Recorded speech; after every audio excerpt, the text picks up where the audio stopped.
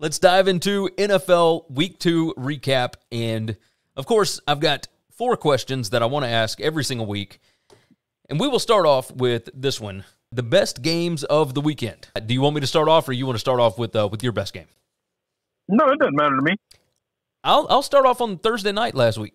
I think Washington and the Giants was highly entertaining. I mean, just ridiculously entertaining. Washington wins 30-29. Giants covered for me, so that was good. But all in all, Daniel Jones may not have been able to play any better than he did against that defense and still came away with a loss. Like, I just, the decision-making in that game for Joe Judge and that offense was, they don't want to take risks for whatever reason. And I don't understand it. But that was my best game of the weekend. What was yours? Yeah, so I wrote 2 down just in case. That was one of them. Best game of the weekend other than that one, and the first choice I actually had was the Vikings Cards. Minnesota went into Arizona, and they really put on a show. That game went back and forth. Arizona's going to score. They're going to score a bunch. Vikings found some offense that was pretty exciting. Came down to a last-second field goal that 87% of the NFL makes every time. And I'll be damned if the Vikings kicker, for the reason they were 1 point behind to begin with, needed a field goal, and what game wasn't tied was because he missed extra points early, missed the field goal to win the game, walk it off. It was, it was a pretty exciting game, and it just, I thought that was it. I can totally see that one. I can see that one because I did have that one on one of my other TVs, and yes, it was a barn burner, lots of points. Speaking of lots of points, we'll toss this one in there. It's kind of an honorable mention, but for anybody else, it could have been number 1 on the list. Sunday Night Football, the Ravens and the Chiefs, 36-35. Lamar gets it done, even with 14 guys on injured reserve. Just ridiculous. Yeah. Your thoughts on that one? That was pretty great. Lamar played like Superman. He's going to have to play hero ball to carry the team for a while. But I think he's capable of doing it. He finally got the monkey off his back of beating Patrick Mahomes and City Chiefs. Listen, this Chiefs team has played 2 weeks in a row, and everybody in the world, now these are probably 2 best run games in all of the NFL, but they run at will. I don't know why other teams are not doing it. I don't know why the Browns stopped doing it. Just run the ball every time. Keep Patrick Mahomes on the sidelines. You don't need 30, 40-yard gash plays. You don't need to score fast. You need Mahomes getting frustrated on the sidelines because he's not touching the football, because you can get 4 to 5 yards every time you move forward if you want. Yeah, I don't think you're wrong. The most surprising result of the weekend, nothing this weekend was super surprising. You could say Panthers and Saints just because of how lopsided it was, but of course with all the COVID stuff going on with New Orleans, who knew what to expect with that?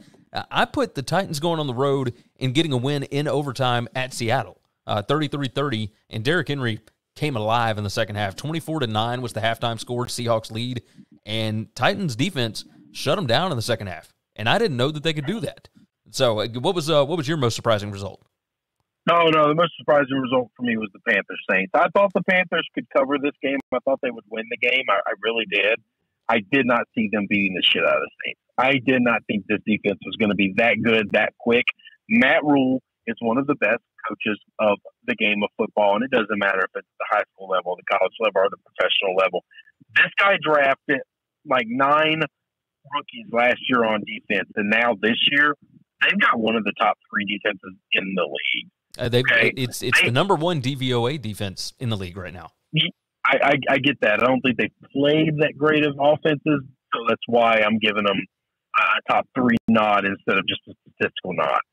The Jets are really bad, so Agreed. That's that.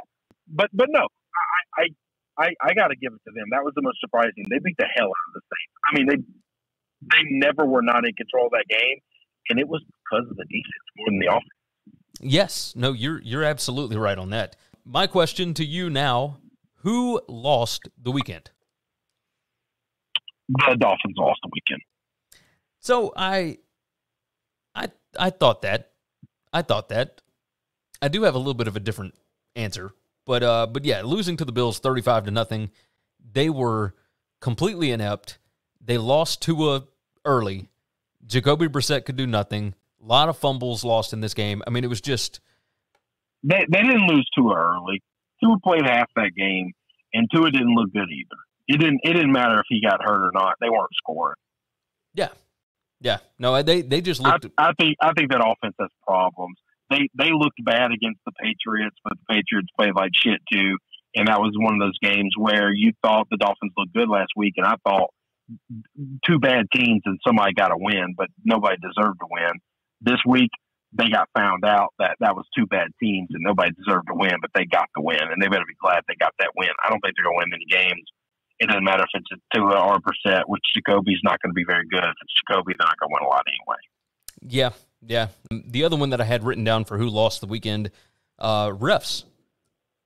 All the taunting penalties, all that. I mean, it was bad in college and in the NFL this weekend, but I think the refs definitely lost the weekend a little bit. Who do you have as winning the weekend? My winner of the weekend was the Ravens. That's Lamar. That's exactly what I had down, because they needed that one. Needed it bad. All right, I think that's going to do it for a recap. Thanks for listening to the Winning Cures Everything podcast. The website is winningcureseverything.com, and if you want to connect with us, we're on Twitter at GaryWCE, at Chris B. Giannini, at Winning Cures, or you can email us, Gary at winningcureseverything.com or Chris at winningcureseverything.com. Subscribe everywhere you need to subscribe, and we'll see you soon.